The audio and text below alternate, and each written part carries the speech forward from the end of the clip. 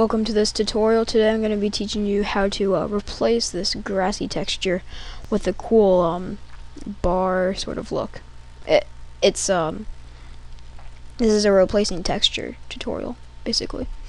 Okay, so what you're going to do is first we're going to have to select everything, all the grass.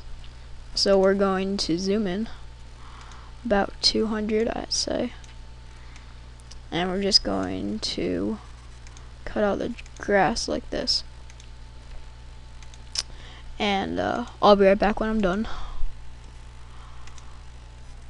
Okay, so I've cut everything out except for the tree.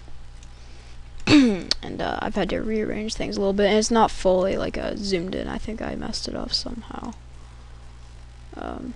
View the image window. Yeah, I messed it up. Anyway, so now what you're gonna do is you're gonna make a new layer on top of it, and you're just going to go filters. Sorry.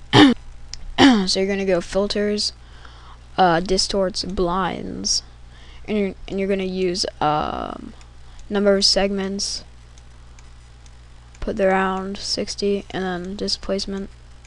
Put around that, and you have to click vertical. Sorry. And tone up the displacement, and tone down that. Tone this up. Sorry, you just have to play with it. Yeah. So I guess like that, and then click OK. And now you're going to put this mode, lower that, and then you're going to go filters, map,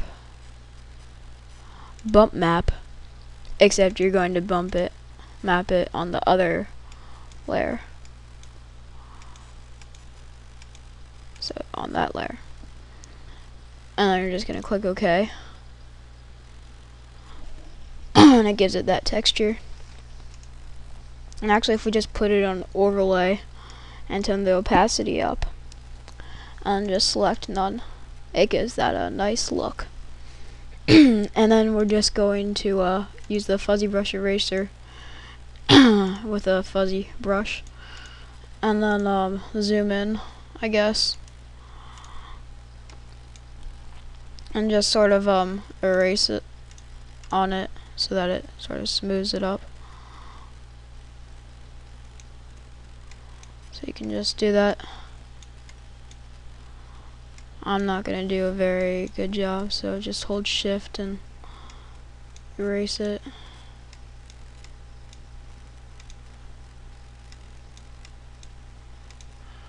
Yeah. Not the best. Alright, so view, fit image to window. And that is how you do it. That's how you get the bar effect, sort of. It just adds a little randomness to everything. I think it looks kind of weird, but yeah. So thanks for watching this tutorial. Yeah, thank you for watching this.